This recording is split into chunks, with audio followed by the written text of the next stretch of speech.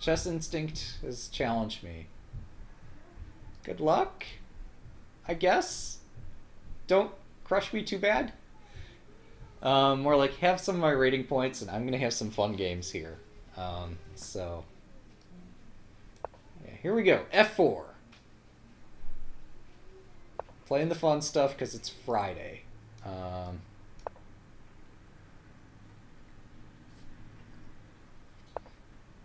Okay.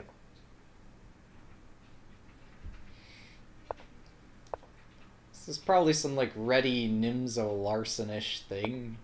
Maybe. It's an opening if I say it is. And I just feel like doing something different today because it is Friday. Other days of the week we play standard chess openings. Today I get to play other fun things. So, okay, he's threatening to fracture my pawns here. I've got plenty of pressure there. I assume that either c4 or knight c3 is a good thing here. My development's lagging, so I'm going to try knight c3. Now if he plays queen c7, I have knight b5, so of course he's not going to do that, but I'm just saying, like, developing pieces is a good thing.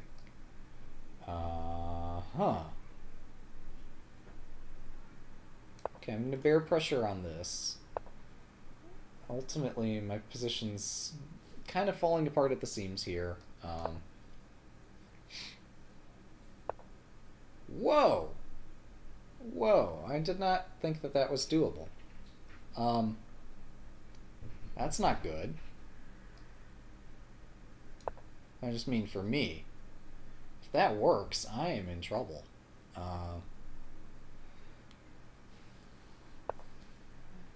Okay. What's the point? I don't understand what's going on anymore. I need to develop my rooks to open lines. I have no open lines because my opponent has manipulated his pieces to useful squares. I need to open some lines for my pieces. It really is that simple here.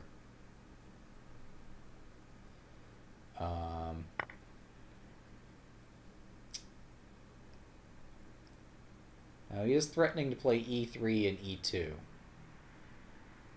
Just a little bit scary. And my rook belongs on a half-open file. There's a half-open file.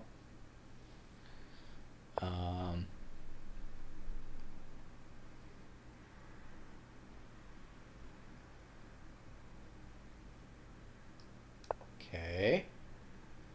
Obviously, this rook on a1 is having a difficult time getting into the game. So I'm trying to force this, like, either like bishop a3 and rook somewhere, or a5 and rook a4. This all stems back to the fact that I played an awful opening. And my opponent controls the center, and this is just a difficult position for white. So this is why you should stick with openings you're familiar with and not play random moves.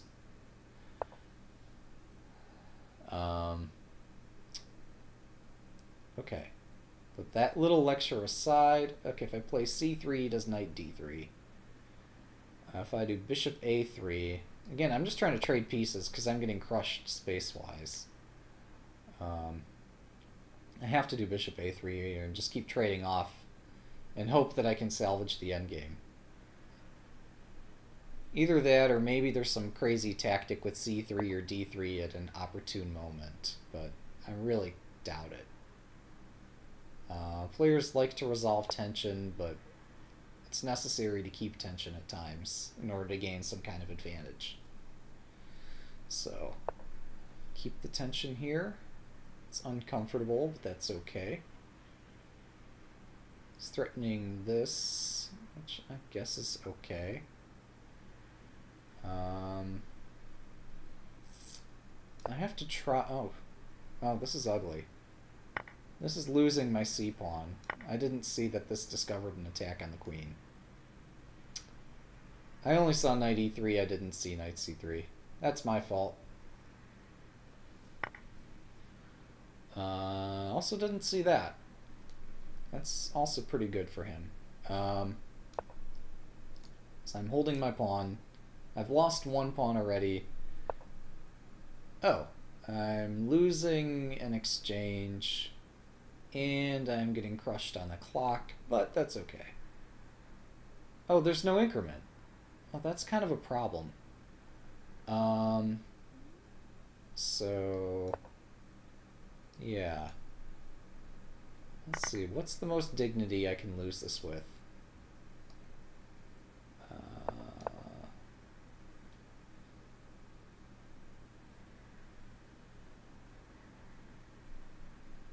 For sure, this is a difficult position. I just want to see how far I can take it.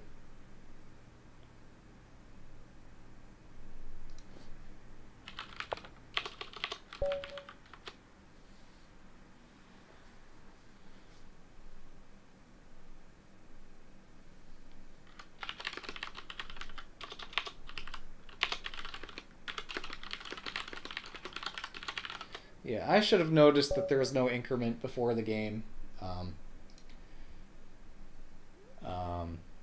Like when I accepted the seek or accepted the challenge, I should have noticed it right there and then. Uh-oh.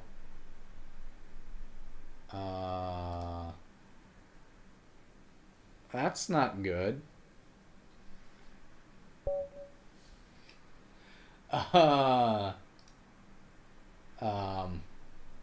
Should I go? Alright, we're gonna go. And hope that the site doesn't go down.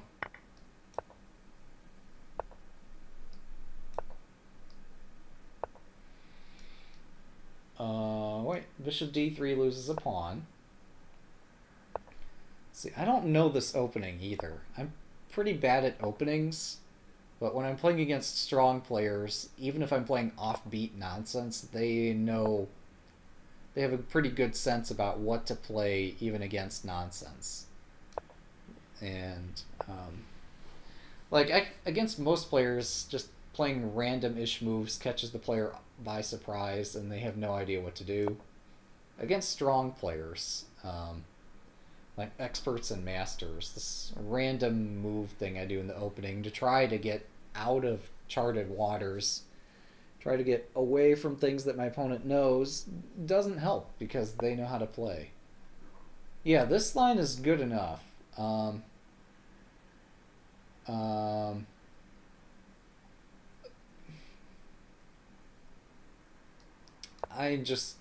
I don't know, like, anything about what I'm supposed to be doing here. Other than just put a rook on the center file and now think of a plan. Somehow. This is how bad my opening knowledge is. So I get to this position, and then I'm like, well, okay. Yeah, I got a position. It's playable. Like, I can't do a minority attack because I have a majority on the queen side. Attacking on the king side isn't the most obvious thing ever. If I play knight e4, he just trades on e4.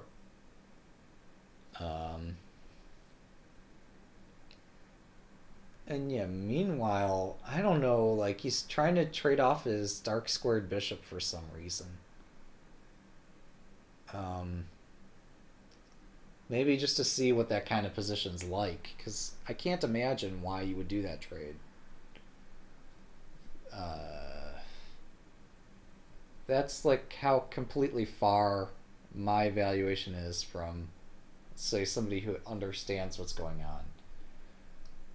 I'm going to go for this trade because I really don't know what else to do here.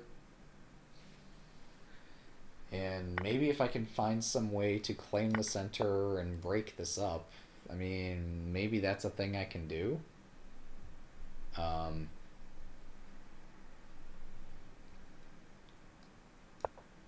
Try to plant a knight up here somewhere.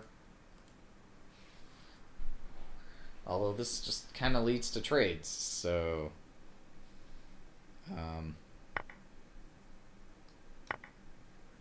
yeah, I should analyze this game afterward and figure out, like, what's going on. Let's overprotect the d-pawn.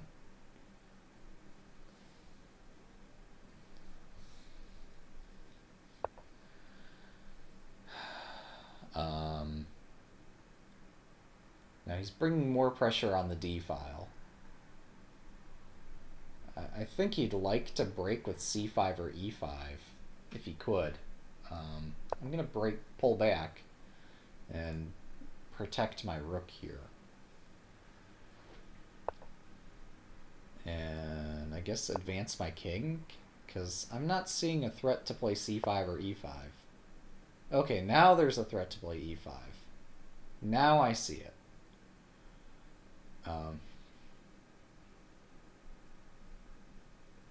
So, I mean, supposed to do something in this position. This denies some squares to the knight, but it weakens my c-pawn, so I don't like it. But I don't know what else I could do. Obviously I don't want to take this, but I don't see anything better. I'm just going to trade down, because maybe this bishop versus knight offers some advantage to the bishop. You know, if I'm not losing a pawn right away, or something silly like that. Oh. Huh. Speaking of which... okay. Well, that's good to know. Well, we're going to set the trap. There's no way he's going to fall for it. But no, the point is that I'm going to put this on a dark... what? No. No, my whole point was to... it was very positional. It was very instructive. I was just putting my pawn on a dark square, going to put my other pawn on a dark square, and try to hold this. No, this is not supposed to happen. I'll offer a draw. I'm not trying to be tricky. I'm not trying to do nonsense moves and win. Yeah.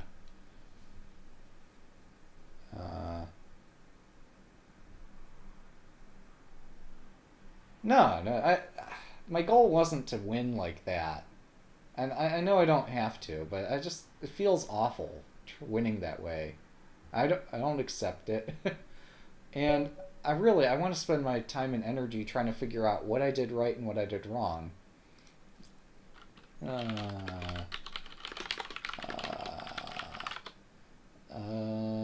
So let's take a look at this. I mean, yeah, I can win that endgame. I don't really care. Life, like chess, is about knowing to do the right move at the right time. How appropriate is that for this game? How appropriate is that when I'm just completely, totally adrift at sea?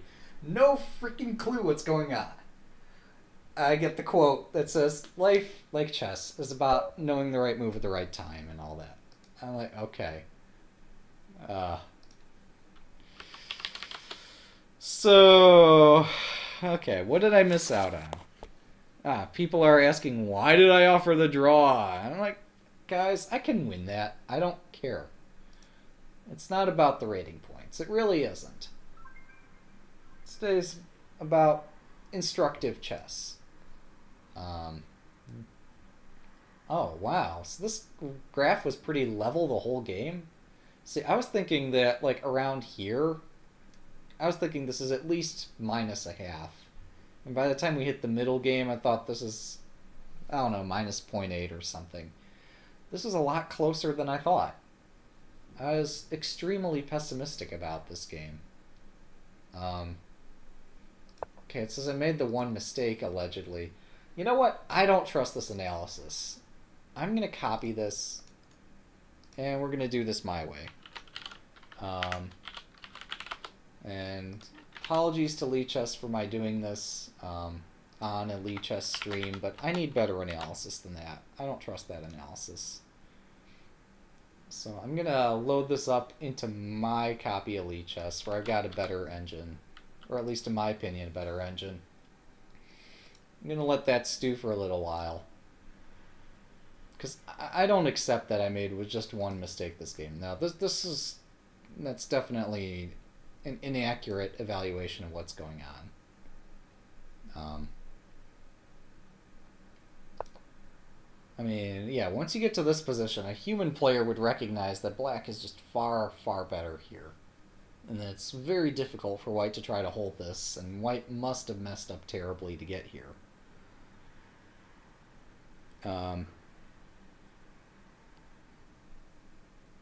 Yeah, you might be right that playing against a strong opponent does make you a little more aware and alert and concerned.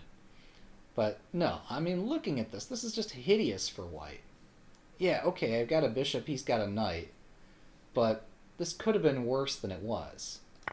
This could have been a lot worse. Like, if he just somehow managed... okay, I'm being hypothetical here, but...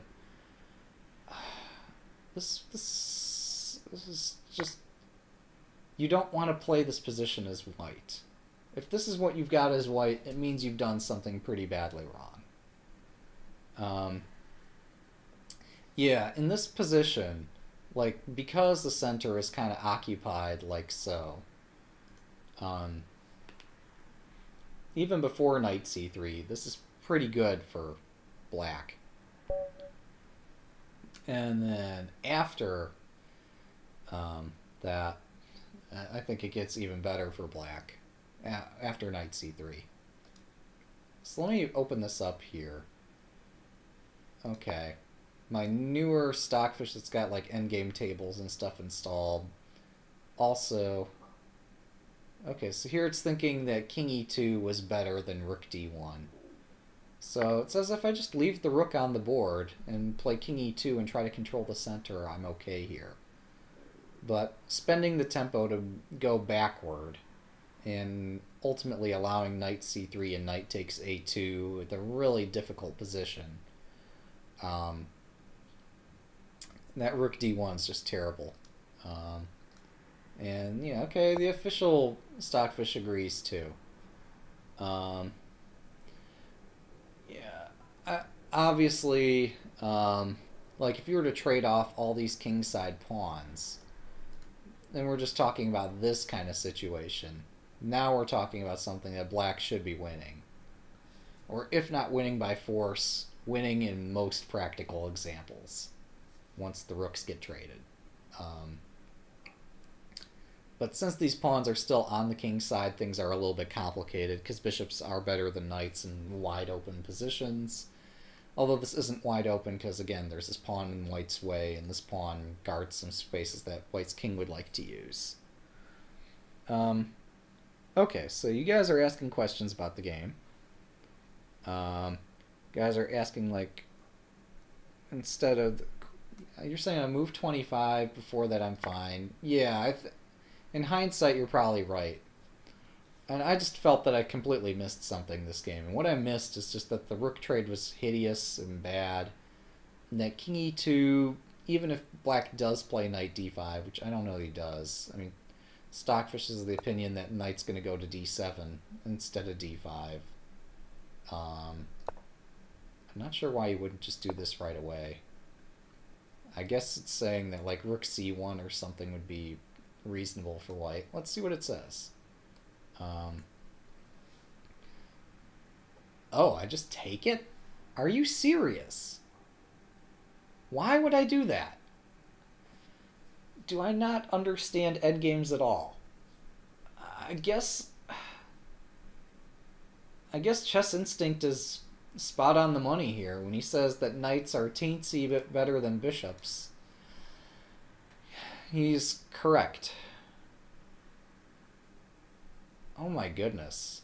I thought I understood endgames, but that's brilliant. That bishop takes knight. I mean, give me an hour on my clock, and I would still struggle to play such a move. I would be looking for every which way to try to make this bishop better than the knight. Although my pawns are all like on the wrong squares, and the center's kind of like semi-closed, so the knight is quite useful, but oh my goodness. That's incredible. Alright, so I've learned a couple things from this game, but you also were asking, like, instead of the queen trade, what if I play knight e2? I don't even remember when that happened. But you did ask the question. Oh, here. What if I just play knight e2? I have no idea. Like, where's my knight going? I guess that does allow me to play c4. And my knight's not, like, going to b5 anyway, so knight e2 is not so bad. So yeah, we've learned a few things from this game. Yeah, this is how to mobilize my pawns. Like, if I play c4 and maybe b4, a4, a5, b5, and all that, that really extends the scope of the bishop. Okay, black can fluster that in some ways, and probably will, to really good effect. But if you give white all the time in the world, that's what he would do. He is always threatening to do this, but c4 itself fits in regardless of how this pawn structure looks. Rook on d1 doesn't belong on d1. It belongs on somewhere that's going to be a half-open file. And white needs to anchor on these points and then slowly maneuver his way through. And you know, I'm probably not well known for my slow maneuvering ability. I'm better known for my endgames than for my middle games. Yeah. No, I mean, yeah, Trader Lynch, that's exactly why I'm so frustrated, is that I thought, I've read like dozens and dozens of endgame books, gone through just about every endgame tutorial you can name, even worked my way through a good part of Dvoretsky's endgame manual, and that one's just a headache and a half, just because it's that fantastic.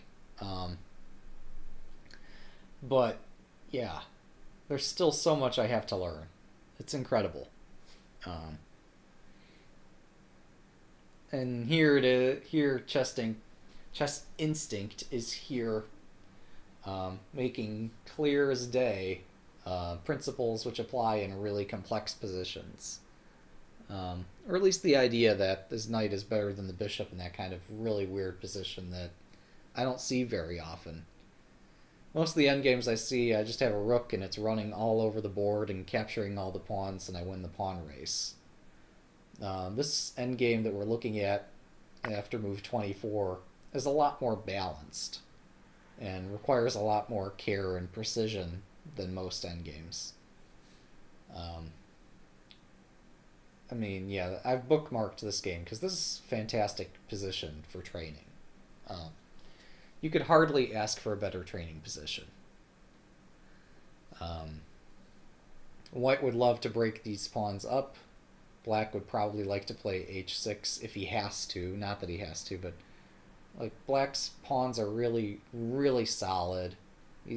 His knight's able to jump to either color of square, unlike the bishop, which conflicts with all these pawns. And if the pawns move forward, that just makes it easier for the knight and the rook to invade. And that's kind of why I traded the rooks. I was afraid that this rook was going to go taking all my pawns with the aid of the knight. But I'm underestimated the power of this knight d5 move. You'll note that Stockfish's main line involves playing c4, and I did see this. This looked hideous. I mean, you don't do this when you have a light squared bishop, but this is the exception to the rule where you have to do it. And the reason you have to do it is because this pawn on c4 complements the pawn on e3. And okay, yes, it makes it difficult for the bishop to move about, and these pawns are as rigid as possible, and white's winning chances are really slim here, but white has pretty good control of the center, and he's got a bishop, and it's able to attack things, and it's just going to be a really difficult endgame. yeah, coming up with c4 instead of rook d1 or king e2 and then c4. That's something that an expert or a master would find. That's something that you'd have to give me at least an hour, probably more on the clock for me to come up with that sort of stuff. Ah, the John Nunn books. I've read halfway through the one about rook endgames. It's quite good. But yeah, that's a fantastic training position. I'll do well to keep it in mind, and if ever I end up publishing something, hopefully I'll remember about this game. Not that I intend to publish anything in the short term, but you know, if ever that does become a possibility, this is a really, really good training position. Not just to illustrate endgame principles, but to illustrate how do you think about endgames. So that's some pretty advanced thought there. Yeah. Chess Instinct. Oh. Ooh. Okay. Okay. Okay, we'll give it a try. Oh, this is intimidating, but no. This should be fun. We'll try it out. Here we go. King e2. So this controls d3.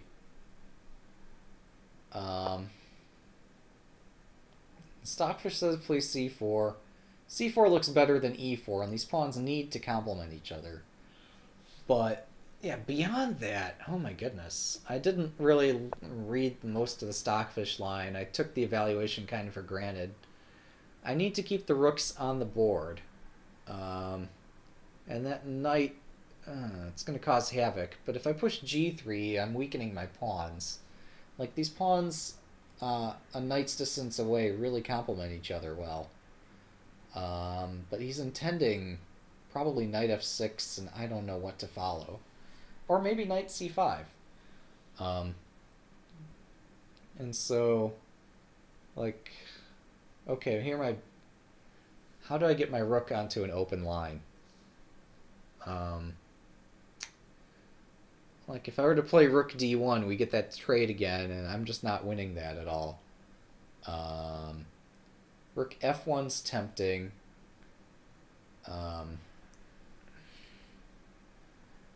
Yeah.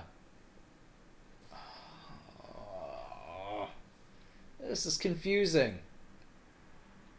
I think knight c5 is an idea. There's so many possibilities for black here. And, okay, white has long-term potential with this bishop, but figuring out what to do in the short term is kind of tricky.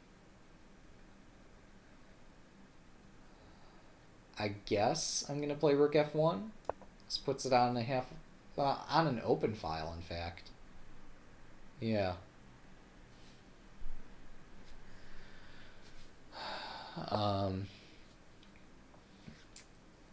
And now what? What do I do? I mean, my first instinct is to push a3, b4, c5, but this is going to hang all my pawns. And unless I get b5 in, I'm not starting to strike at this yet. So that's not happening here. Equally tempting is to shove the pawns on the king side, but that doesn't help me develop my pieces. Really, piece activity is key here. It's just getting the pieces to active squares is tricky. One thing I'm looking at is I do this, he moves the knight, and then maybe I go there.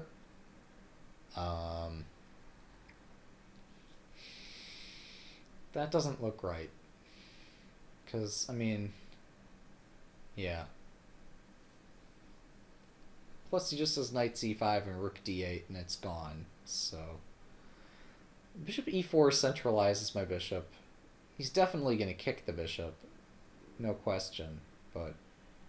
if I go to e4, then that hits this pawn, and he has to play like g6 or h6. What else do I have here?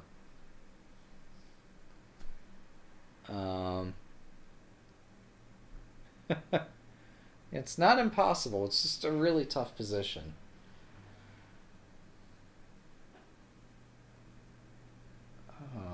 Okay.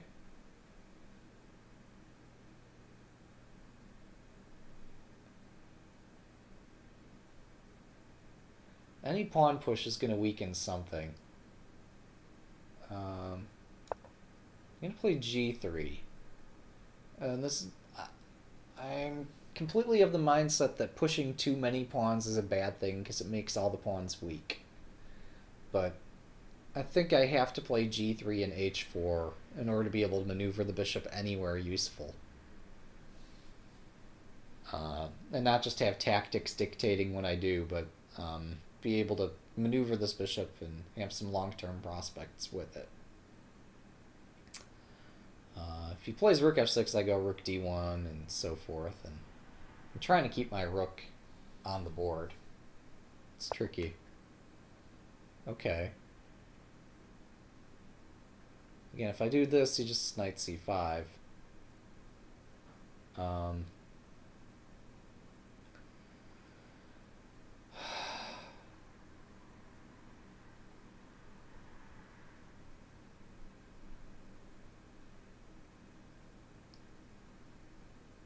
No, you can't do knight c5 because then I'm threatening h7. I'm expecting g6. I don't know that that stops me, though. I mean, e4 is a good square for the bishop. In some ways, I do want to try to land my rook on f7, and bishop e4 is contrary to that. But bishop e4 also sets forth some goals of like putting these pawns on light squares so that I have something that I'm able to attack.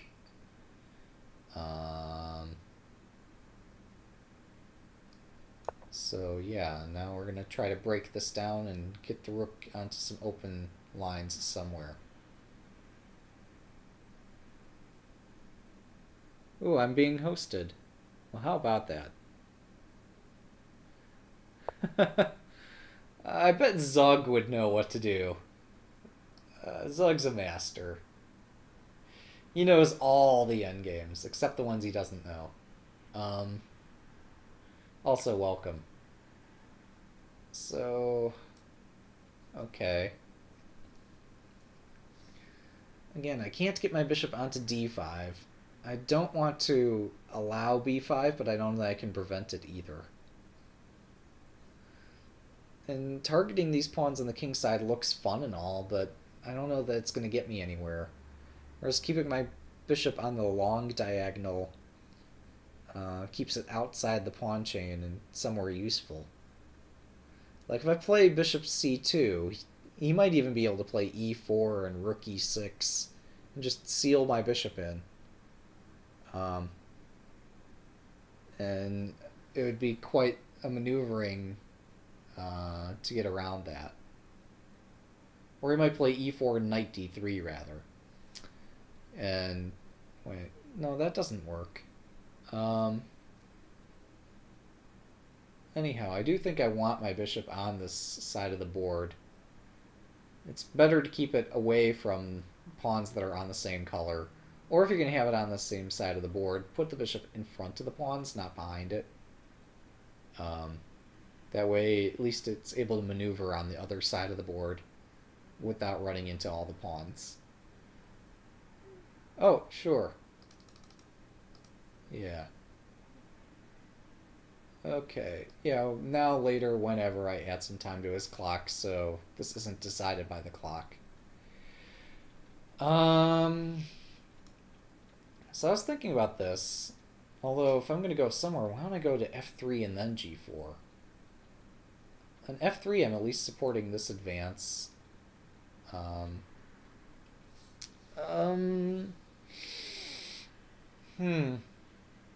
I could go to... I'm thinking of every possible move here. My bishop's a huge target on this side of the board, is what I'm worried about. And it's not so much of a target if I move it back this way. So here I am exerting some pressure on c6. I do need to be concerned about possibilities with his knight attacking these squares and the rook coming in, or about the knight winning this pawn. All that I do need to be concerned about. I need to be ready to push b4 if I'm forced to.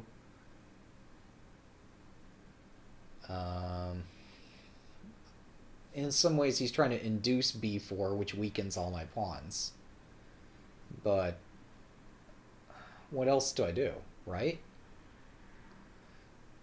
I mean, I could play h5, and that'd be fun, but it's very tactical.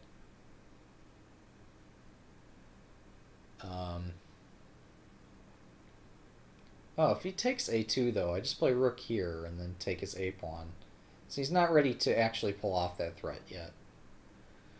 Yeah, meanwhile, I can play h5 and break this up. And if he takes, I just play rook f5. And the tactics fly. And you have to believe in your piece activity.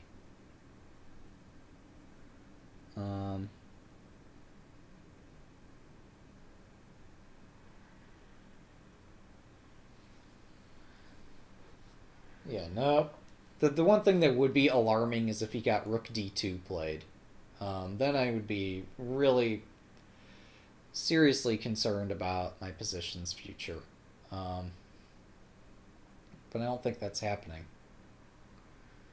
Again, he's not threatening to take a2 right now.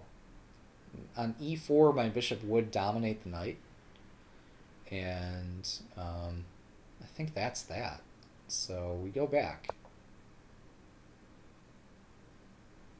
And I've probably overlooked something critically important, because... Yeah. No, I totally have. I have very much overlooked something important here. Okay. I don't know that I would have found that anyway, but... Yep. You are correct.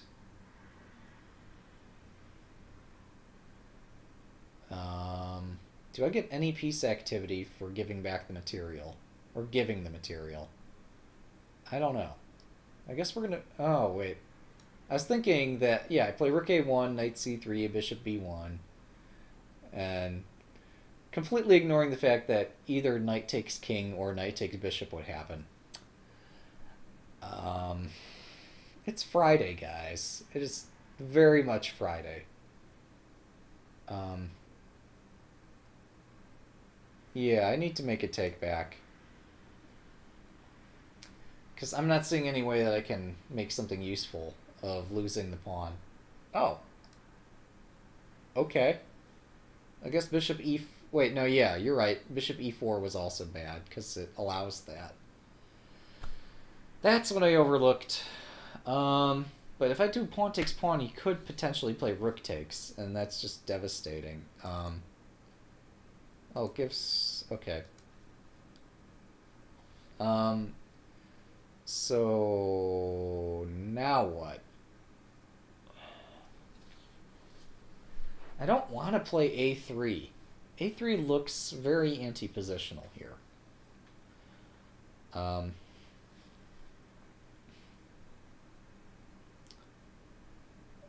mean, a3 is just asking for trouble.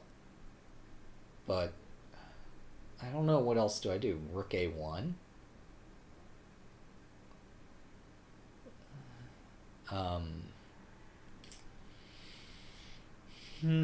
Maybe I do a3 and then immediately follow with b4, sack on b4, and he can't play c5 on account of bishop takes b7.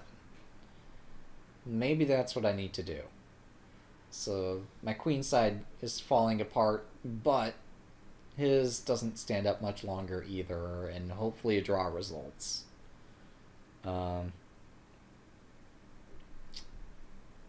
I think that's the plan. Okay, we're gonna see like what I missed tactically here too, if anything. I did see knight c2, I thought knight c2, b4, and I think we all transpose back to the line I mentioned. Again, this is why it was important to keep the bishop not on the side where the pawns were, because his knight would be hitting the bishop, and over here my bishop just hits the pawns. So this is definitely an improvement playing the bishop on this side as opposed to that side.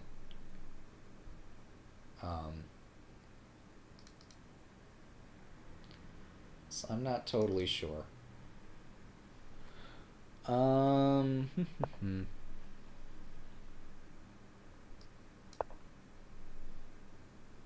So what have I don't even know what I could potentially be missing here.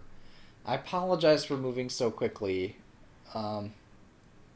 because blunders will probably result. I'm just exhausted. So that's why I'm making less of an effort than I would if I were playing a tournament game or playing for some serious prize. Okay.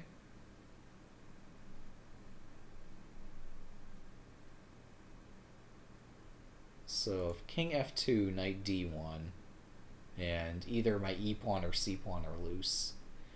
If king e1, it looks hideous, but who knows? What about this? What about the fun thing? I'm guessing that that can't possibly be good, but no, if I go that way, he just does rook d3, and this is pretty disgusting. He's going to do rook d3 in any event. So this position's it's taking a turn for the weird. Maybe I do have to play king f2 on account of this rook d3. Oh, my head is spinning trying to follow all this. It's good fun, but I don't understand any of it.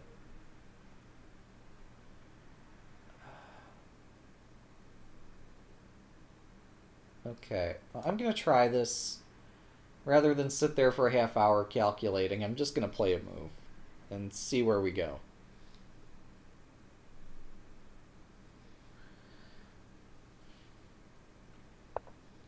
Okay. So, yeah, that's pretty smart, actually. So it gets... Oh, he's saying this definitively. King f3, rook d2. Like... Oh. Oh, this is bad-ish. Maybe. I don't know. What is chess? I have to admit, I still don't understand what's going on here. So in the name of something instructive, we're going to play it out.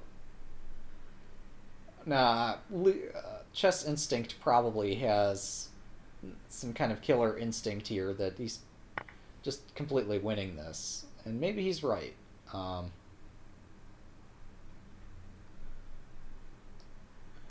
But I was thinking this was okay. Certainly white no longer has any advantage. But yeah, it's a fantastic trading position, and it's more than I can understand right now. I haven't eaten dinner yet. It's this is not my peak condition, for sure. And it'd be fun for me to visit this when I'm better focusing on it, but I'm just kind of just playing it out and seeing what happens at this point.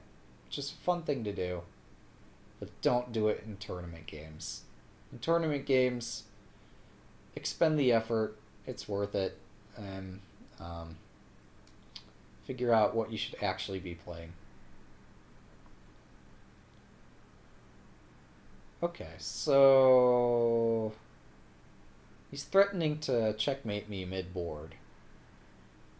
That would be unfortunate if that happened.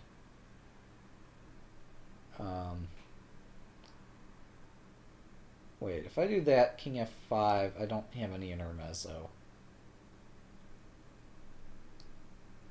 So I'm forced to play this right away. Oh. Ha! Oh, okay. Okay, that's good.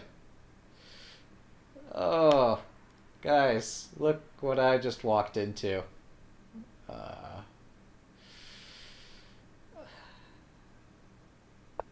yeah. Yeah, for the fans, we'll play it out. We'll play it out. It's good fun. Yep, yep, yep. GG.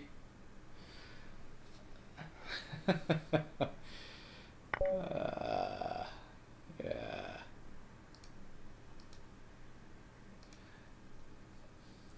So, yeah, even here, there's variations upon variations upon variations that can happen in this immensely complicated endgame. Um, it's a beautiful endgame to behold. Obviously, the way I played it was wrong. Yeah, let's analyze it. I keep getting more and more exhausted the longer I play. Especially because I started with some bullet. And, okay, granted, you don't want to rely on computer analysis, but I'm just using that for spot checking at this point. I don't trust Stockfish's ability to play endgames anyway, but it'll point out silly tactics. Like, so here it says I'm okay-ish, and if you skip ahead a few moves, I'm just completely busto. Even b5 is bad-ish. But, like here we're fine. Here we're okay. Here I have not messed up terribly. I do spend, apparently, look g3, h4, h5, a3, b4. Out of 7 moves, I make 5 pawn moves. That is 7, right? 1, 2, 3, 4, 5, 6. Yeah, that's 7. I make 5 pawn moves. And contrast this with knight d5, knight a6, knight b4, knight a2. So while I'm shuffling pawns, he's making constructive forward-moving piece moves. I mean, this kind of stands out. And granted, this isn't enough to throw the game for me, but it just means that I'm spending all my time pushing pawns. And my pieces are just kind of lingering. Because I have no idea what I'm doing. Okay, bishop g2? Sure. Gotta move the bishop somewhere. But then I kind of like give up on this idea. Or really any idea. My bishop isn't going to work miracles sitting back here on g2. I have to shuffle my pieces somewhere. I just didn't see any useful way to coordinate the bishop and the rook. And I did hesitate at first playing bishop e4, but I didn't see anything better. I mean, ideally I want to play bishop d5 and rook f7, but he's not going to move this pawn. That's not happening. And also, I'm not going to get time to push all these guys and then get the bishop around here and then back over there and then play rook f7. That's not happening either. So, some kind of realistic plan is needed for white. Bishop c... okay. If you say so. Okay. I guess, yeah, on g2, because this pawn's not moving anywhere.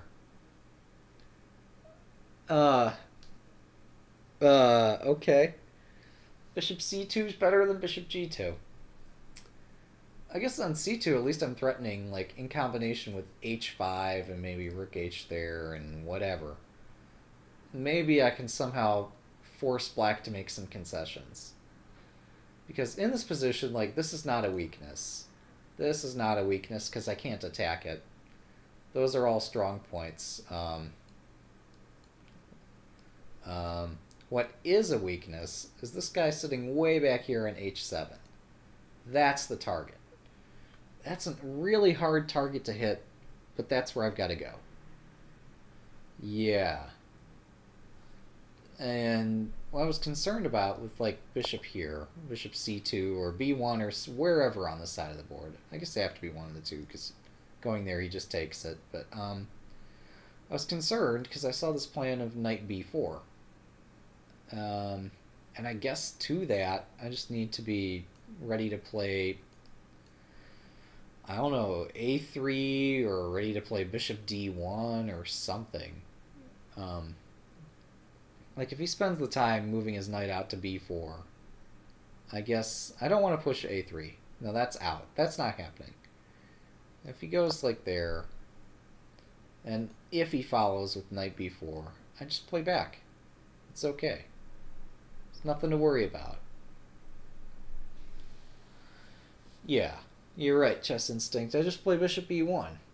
And I've never had any endgame position like that, and I've never seen one like that. But bishop b1 makes sense.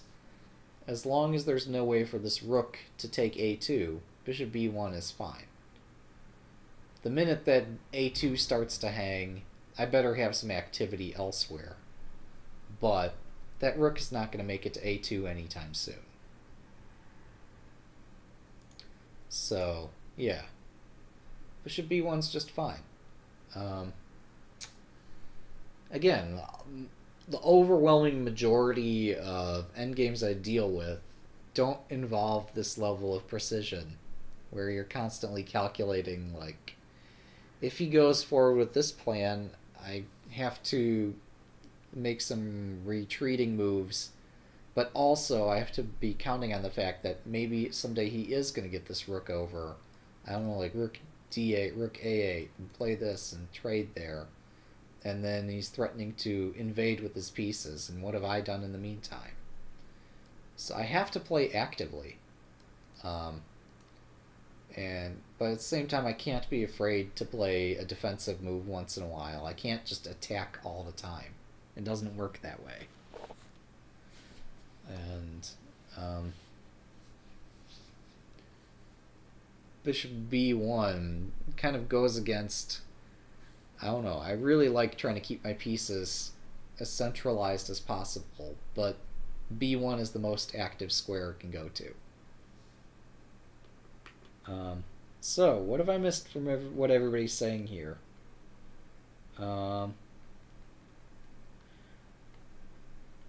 Okay. Wow, I've got quite the audience here. What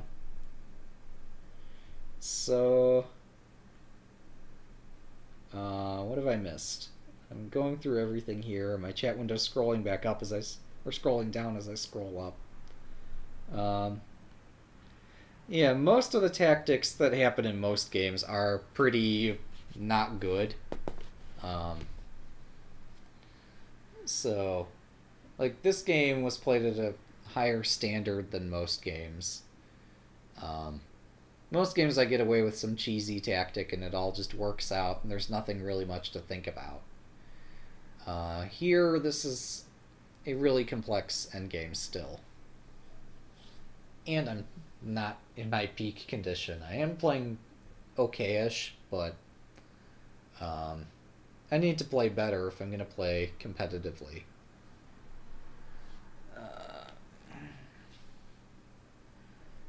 So, yeah, I think White still has to go forward with this plan of trying to break this up and use the rook somewhere useful. And since all these squares on the f-file are guarded by black,